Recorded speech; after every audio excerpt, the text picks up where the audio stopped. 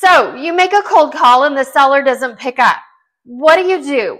Most of us just hang up and we move on, hoping that we can catch them on the next time if we actually follow up.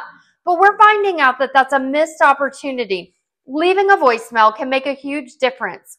It shows initiative, persistence, and professionalism. It's your chance to stand out and make a memorable impression. Sellers are busy, just like we are, and a well-crafted voicemail can catch their attention and get them curious enough to call us back.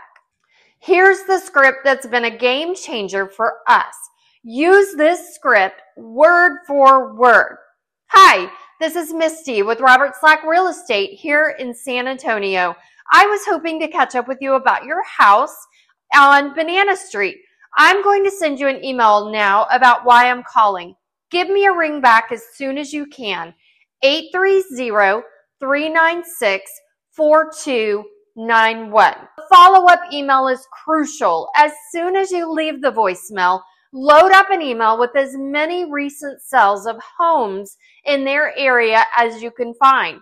This shows that you've done your homework and it provides value right off the bat. In the email, briefly mention that you called and you also left them a voicemail. They will connect the dots. Explain why you're reaching out. Maybe you have buyers interested in the area or you see a trend in the market that they should know about. This added information makes you look professional and well prepared, increasing the chances that they'll get back to you.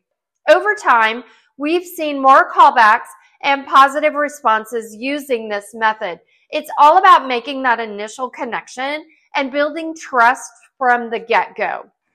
If you ever need more help with your prospecting, let's talk. I believe in sharing winning tips regardless of what team you're on. I'm here to help, and if you win, I win. Feel free to reach out if you have any questions or if you want more tips on improving your calling strategies. Until next time, happy prospecting!